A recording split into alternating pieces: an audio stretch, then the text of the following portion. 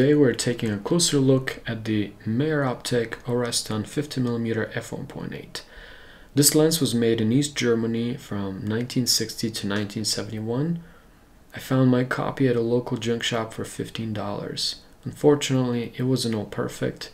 The aperture was not working correctly due to oil on the blades, so I had to take it apart, clean the blades, and put it back together. So what are some essentials about this lens? The aperture varies from f1.8 to f16.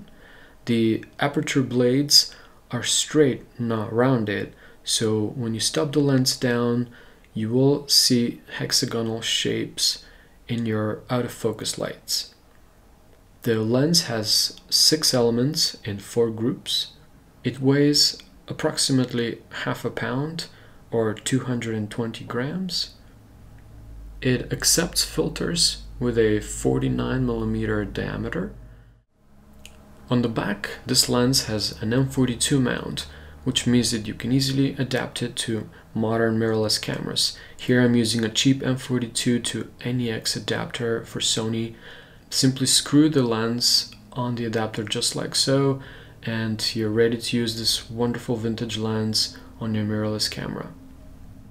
And last but not least, this lens is single coated, so for those of you hoping for some multi-coatings on the elements, you won't find them here. But nevertheless, this is a wonderful vintage lens and you will see why. And here are some reasons why this lens stands out from the crowd. Number 1 is the minimum focusing distance.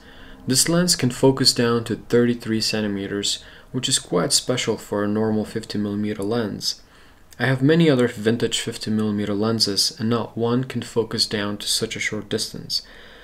And as you can see from these examples, I've used it as a pseudo macro lens on several occasions. Number 2, the long focus throw. The Oreston has a focus throw of 340 degrees. That's almost 2 full turns of the lens barrel.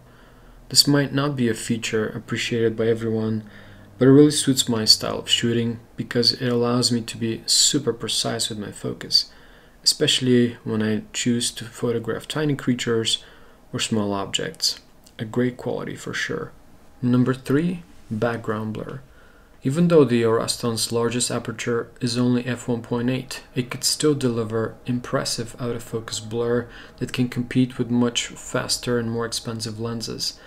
It creates great separation between your subject and its surroundings, and I personally find that really pleasing.